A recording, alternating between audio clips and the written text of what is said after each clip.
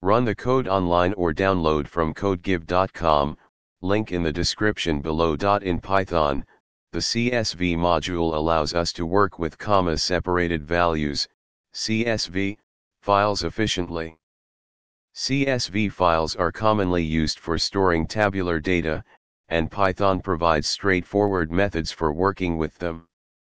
In this tutorial, we'll cover how to create a CSV file from a dictionary using Python. Before we begin, ensure that you have Python installed on your system.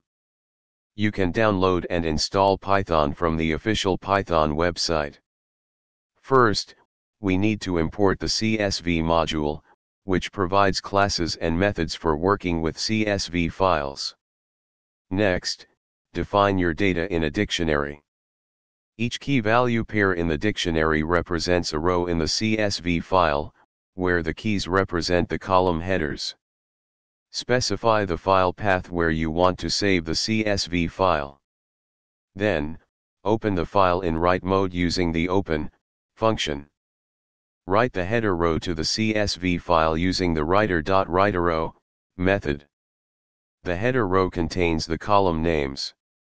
Write the data rows to the CSV file using a loop. Iterate over the values in the dictionary and write each row to the CSV file using the writer.writerow method. Finally, close the CSV file to ensure that all the data is written properly. Here's the complete code for creating a CSV file from a dictionary.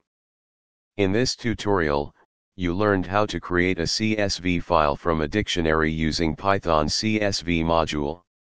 This method is useful for converting structured data stored in Python dictionaries into a CSV format, which can be easily imported into spreadsheet applications or other data processing tools.